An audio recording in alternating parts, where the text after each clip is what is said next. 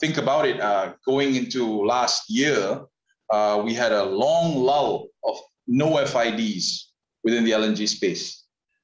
We had one, I think in December, I believe it was an American export LNG that was FID. That goes to show that there was a knee-jerk reaction, perhaps, to the fact that the pandemic brought about this shock to our consumption patterns. The discipline, however, still forces us to look at $40 as a scenario. It needs to be robust there. But you're basically not taking $80 a barrel as your ceiling. Now let's look at CCS as a solution to these high CO2 fields. Is it a new technology?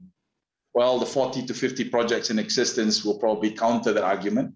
But is it a technology that is scalable and can be economic as part of a suite of solutions to lower emissions?